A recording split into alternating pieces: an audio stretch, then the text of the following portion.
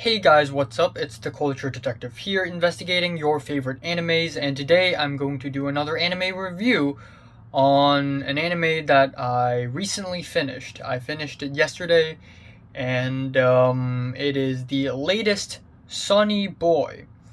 Sonny Boy is an original anime written and directed by Natsume Shingo, and it is produced under Studio Madhouse.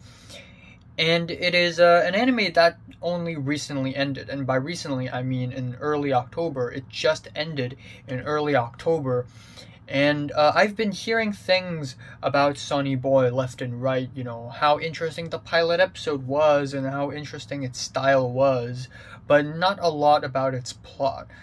But curiosity got the better of me. I watched Sonny Boy, and where do I even begin? So Sonny Boy is an anime about how one day in school, all of the students inside were transported to a different world. The school is still here, and all the students are here, but all the teachers are gone, and there is no outside world. Everything else is just a black void. It's just an abyss. And together they must help each other to find out how to leave this world and return to their original world, aka the real world. And that's basically the plot. But to say that this is the plot and the premise of the anime is completely missing the point, because this anime isn't even about it. And needless to say, this is probably the most abstract and experimental anime I've ever seen.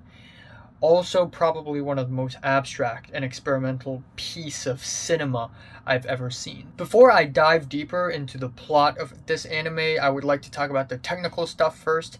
First of all, I love the art style. So apparently Natsume Shingo also worked on other projects like One Punch Man, and for some reason, I don't know where did I hear this, but he also worked for Kon Satoshi in the making of Perfect Blue and other animes that's done by Kon Satoshi. So obviously the art style of Sonny Boy is clean, it's crisp, it's not fancy or anything, it's very plain, but it is the simplicity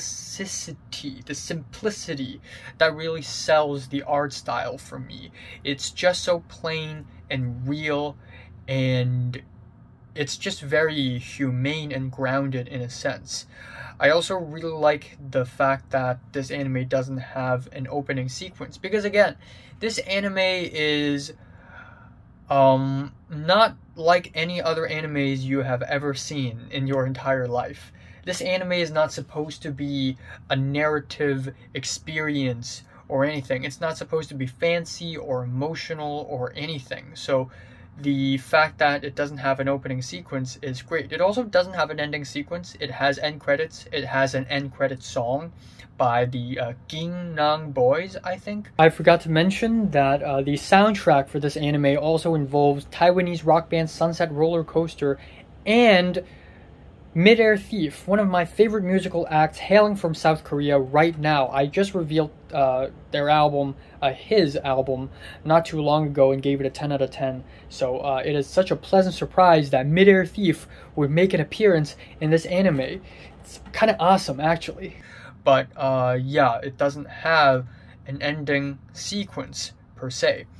Not only that, this anime is very silent. The entire episode 1 is completely musicless. It has diegetic noise, but the whole episode doesn't have any music aside from the end credits song. And I really love it, because out of all the animes I've seen so far in my entire life, most of the animes suffer from the same issue, and that is it has too much music, too much dramatic music to accompany dramatic scenes. And music is a very powerful tool in cinema. Music is extremely powerful, and it cannot be abused. And I think Sonny Boy perfectly understands that. It is ultimately up to the audience for interpreting the anime. This anime doesn't have a clear answer. Why are the students adrift? Why are they sent to a different world? Why do some students have superpowers? Why do some others don't? What is the meaning of all this? How do they get out? There are no real answers. It's all up for interpretation. It's all up to the audience to figure it out themselves. Or instead of figuring it out, feel it out. Because there's no way we can figure it out. Because it's just so confusing and abstract. Ultimately, it all builds up to a point of meaningless and nothingness where we realize that trying to find out answers, trying to understand this anime is futile. It is futile. It is pointless. But anyways, I digress. This anime has its fair share of inspirations, all the way from the English novel Lord of the Flies to the manga The Drifting Classroom, the TV show Lost, and also apparently a French novel written in the late 19th century called A 2-Year Vacation. And I'm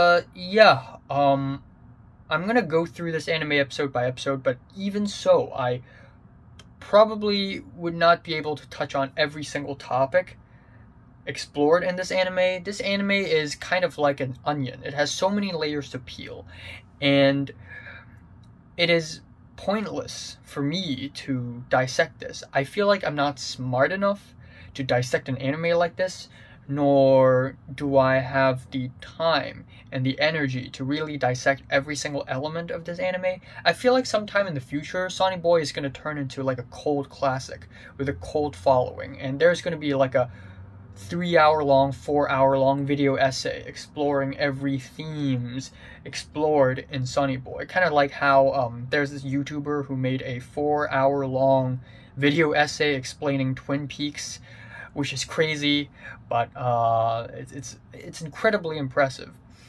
Now, maybe I'm reading into this anime a little bit too hard. Maybe Natsume Shingo made this anime for fun. Maybe it's just experimentation. Maybe it's not meant to have a story or anything. But then at the same time, you have to admit there are so many deeper themes and ideas explored in this anime that is, without a doubt, intentionally placed. So what is this anime anyways? What am I even looking at? What am I even trying to understand?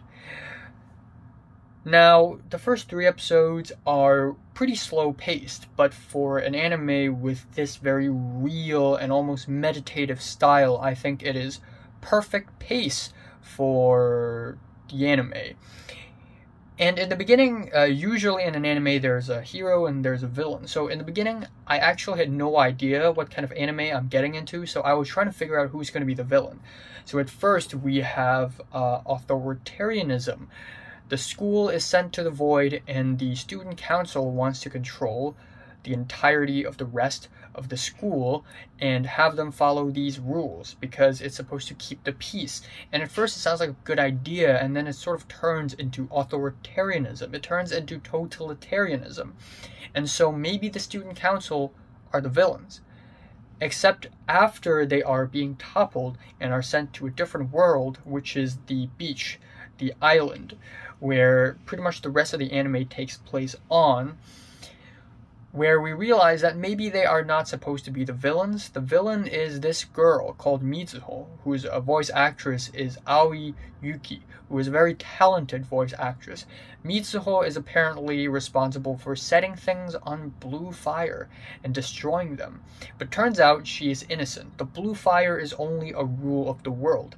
If you take something without giving something back, that something will turn into blue fire and burn and be destroyed. And every world has rules. And yes, every world, because the characters in this anime will soon jump from world to world to world to world.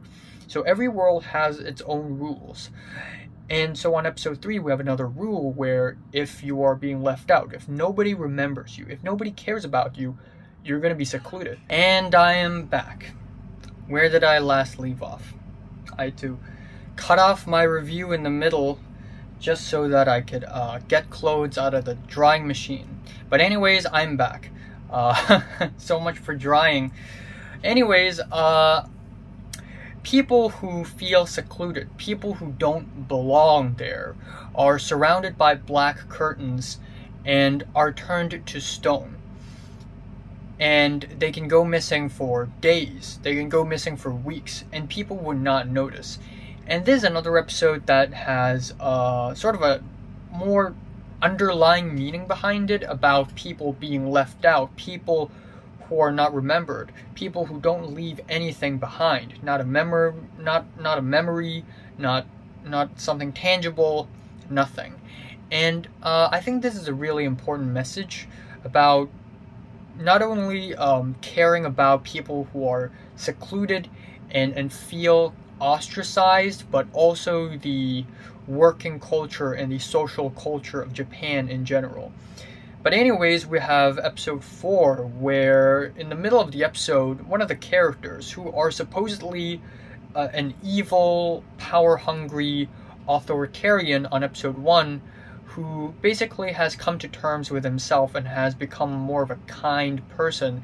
He basically spends like 6-7 minutes in the middle of episode 4 just talking about this story about how the island magically has a bunch of monkeys, an entire kingdom, an entire empire of monkeys. And they aren't just any monkeys, they are baseball monkeys. They play baseball.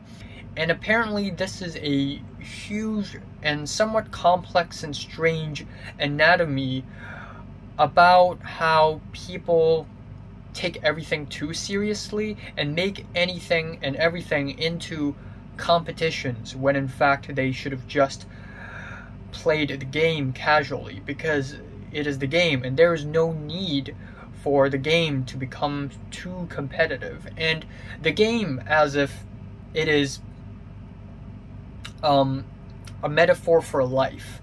If you want to live life competitively, you are missing out on the true meaning of life. Life is about living. Life is not about winning, and it is about living. And I think that's what ultimately this baseball monkey story tells us. Again, it's all speculation because it's just so abstract. On episode 4, we have this character called Ace, and he challenged Nagara, our main character, to a game of baseball, which Nagara had lost because he's bad at baseball.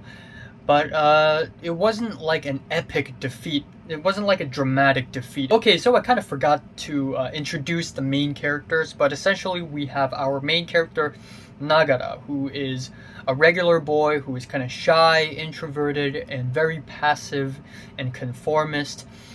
And most people in the story have superpowers, but superpowers isn't really the point in the story or anything. It is not really a main dish.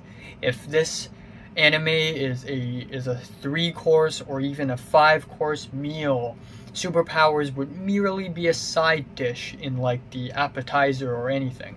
Because the superpowers in this anime, they are really, really weird. You know, it's not like your average superpowers, you know, like super strength, super speed, telekinesis, whatever. Superpowers in Sonny Boy are superpowers like being able to speak to God, or hearing God's voice, creating new worlds, exiting worlds, and finding death, creating matters out of nowhere, and creating concepts and ideas. These superpowers are super abstract and as intangible and as ununderstandable, incomprehensible as it can ever get.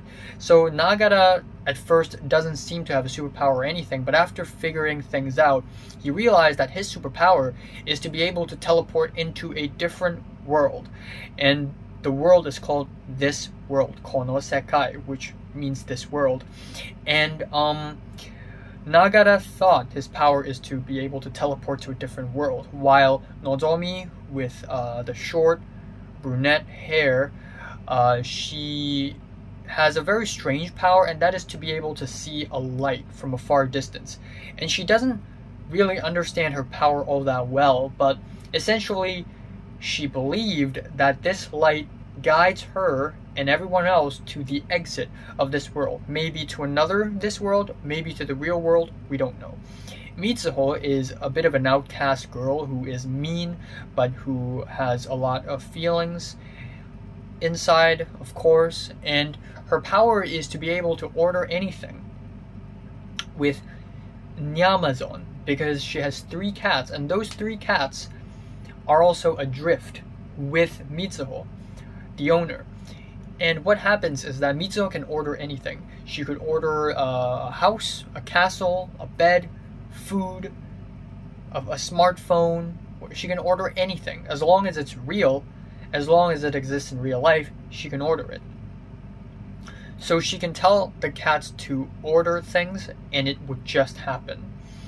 And then we have Rajani, who is an Indian boy, and he is easily the most intelligent character of the entire story.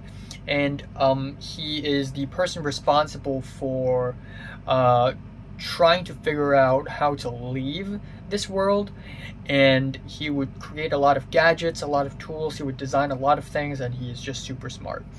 Another character is Hoshi, who is part of the student council, and he's called Hoshi because he has a star on his face, and what he does is that he hears God. He hears God, and he doesn't tell anyone else that he's able to hear God until like episode 5, but he hears God, and God knows what happens in the future. So Hoshi knows what happens in the future. And another character is Asakaze, who is a person who can warp time and space. And his power gradually becomes more and more powerful until the very, very end of the anime. So there's that. But Asakaze is arrogant and rude and selfish, and he loves Nozomi, but ultimately he wants to be the hero. He wants to play hero. He wants to play God. And so on episode 5, we are introduced to a new character called Aki-sensei, Mrs. Aki, or Miss Aki, who is supposedly a teacher from the school, except that is weird because only students of the school could enter this world, not teachers. So this must be a student in disguise. But anyways, Aki-sensei was this really big boob woman who is super mean and aggressive, and she basically tells everyone to stay wherever they are and don't return to the real world, but instead serve the god, who turns out to be the principal of the school. But this is one of those occasions where it really reminds me of Lost, like how in Lost we have the main gang and then we have the others, and both sides are just as unbelievable as they are believable and trustable. And that's what I really love about stories like this. But then again, this whole Aki-sensei thing isn't even the main dish. In fact, the whole anime doesn't have a main dish. It is like a collection of ideas and thoughts scattered across this really strange and ever-evolving, predictions contradicting, expectations subverting line of consciousness that is just incredibly hard to decode. Now we have episode 6, the halfway finale for Sonny Boy. It is called The Long Goodbye, and it is easily one of the best, if not the best episodes of the entire anime of 12 episodes. And it is also one of the most out-of-body experiences I've had in anime this year. It is just a very powerful episode that highlights absurdism, if anything. Absurdism is a concept, is a philosophical concept written and I guess coined by French philosopher Albert Camus. And I'm not a philosophy expert or anything, but from what I've known, absurdism is an idea that you try your very best to find the meaning of this world, to understand this world. But the more you understand this world, the more you realize that there is nothing to understand, because there's so much chaos and mayhem and confusion, to a point where you realize that trying to understand the world is meaningless. It is pointless to begin with. There is no point in anything that you do, in anything that I do, in anything that he does or she does. There is no point in anything. So in this case, your best course of action is to commit suicide.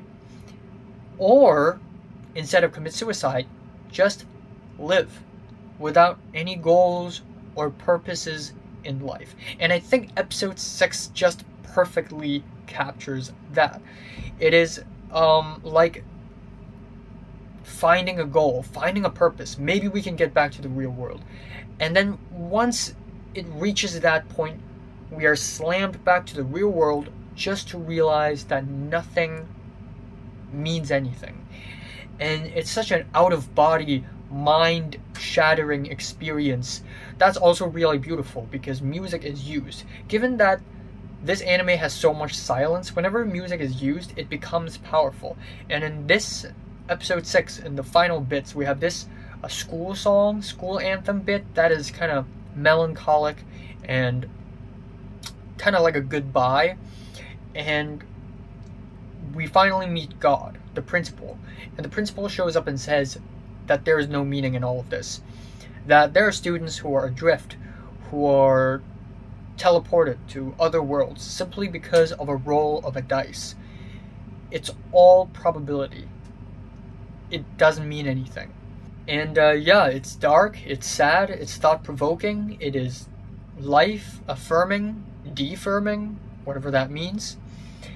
And the rest of the anime only progresses to be even more abstract, because from episode 7 on, we realize that it is basically impossible to go back to the real world. So there is no point in anything. Anything could happen.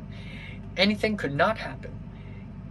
We are into new territories that we cannot predict. But on episode 7, we have the episode Road Book, which is, I think, my second favorite episode of the entire anime. It is when Nagara teleported to a whole new world where all of the characters are different, and we are trapped in a world where we have a bunch of students who live every single day to build the Tower of Babel in the hopes that the Tower of Babel will finally reach heaven, and somehow reaching heaven is going to bring them back to the real world. And it is heart-wrenching, to be honest. So I think a couple episodes before that, we are introduced to a dog, a black dog, and he is of course voiced by none other than Mr. Tsuda Kenjiro, the deep voice anime man. And one of the elites is the Umbrella Man, who is an umbrella but also a bat, and he can turn worlds upside down. That is his ability. He finds Nagara and brings Nagara to a different world where they're building the Tower of Babel, except that they're building it downwards, and nobody questions why, nor anybody believes in the Tower of Babel. So when Nagara was transported to that world, I was actually really impressed. Like, I thought the anime would spend a couple episodes in this world and be like, there, and just be more ambitious than I thought it is. You know how in Mushoku Tensei, towards the end, the main characters are transported to a different continent, and I'm like, wow, maybe the story is so much more ambitious than I had expected. Same effect pretty much happens here, except Nagara pretty much returns on the same episode, but what happens is that Nagara is sent to the Tower of Babel, and he meets people there who has been working for over 200 years already. And every single day, they wake up, they eat worms, and they move stones to the very bottom, and that's it. That's all they do, every single day for 200 years. And ultimately, Nagara made friends with another person, and that person told him that he knows that this Tower of Babel is bullshit. It doesn't work. There's no way out. There is no heaven. There may not even be a god. But it doesn't matter, because it at least gives him a purpose to live. And when I scroll through Reddit to find people discussing this anime, on episode 7, one of the users even quoted Karl Marx. And basically what Karl Marx says is that we have the lower class and then we have the upper class, the elites. And what happens is that the elites create a religion so that the lower class would have enough motivation and enough purpose to move on with life, to continue doing whatever they're doing. Manufacturing, farming, living, whatever. Just serving the purpose of stabilizing the structure, the socio-economic structure of the whole world. And the elites, they just sit back and they create this religion. And so, again, this episode is just gut-wrenching because ultimately it is about false hope. It is about living a life based on hope that isn't even real. Yeah, episode 8 is where we have a flashback for the dog character Yabamiko. And it is an episode about regrets and loss. And again, somebody on Reddit basically quoted Nietzsche, the philosopher, for the episode, with the idea that God is dead. And again, similar themes being explored: the purpose of life, the purpose of following orders, the purpose of living life for a higher purpose. And because the dog character Yamabiko is such a nihilist and conformist, he is not able to save the people around him, and everybody around him died of a plague where their bodies slowly turn into red gems. And it's dark, it's sad, it's depressing, and it's very thought-provoking, I guess, at the very least. And what happens is that we have a character called Soa Seiji, and his power is to be able to reverse everything. And because of his power, God sent Miss Aki and Asakaze to kill him. And to kill him, what happened is that there is a double of Soa Seiji, which led him to believe that this double is his long-lost twin. And because of this identity crisis, he wants to kill his twin. But to kill his twin, he kills himself. And it's been hundreds of years where they have battled, where the twins have battled, when in fact they're not twins, they're just themselves. But if one of them loses, the other loses still. So if one of them dies, the other dies. And that is how their existences are pretty much erased in the story. And then we have episode 10, which is another really bleak episode where Asakaze and Miss Aki are on their way to kill War, the same character that showed up in the dog's flashbacks a couple episodes ago. And War is so much different in this episode. He is an empty man, a hollow man with no thoughts and thinking. So we are also introduced to this character Tsubasa, who can read minds, but forever lives with a broken arm. And what happens is that we have this love triangle of Tsubasa loving Asakaze and Asakaze loving Nozomi, and Asakaze being controlled by his lust. And because Aki-sensei is such a hot woman, that Asakaze, and also Asakaze really wanting to play hero, really wanting to be the savior of the world, he basically followed Aki-sensei and God, aka Principal's words, to do whatever they want.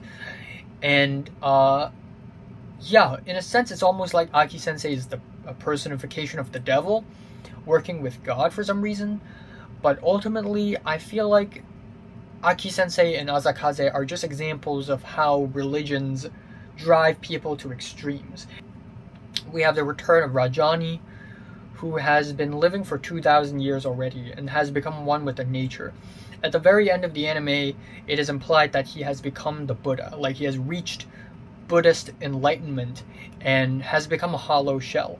He has finally understood the meaning of life, and that is, there's no meaning in life. Life is nothing. We are only walking pieces of meat.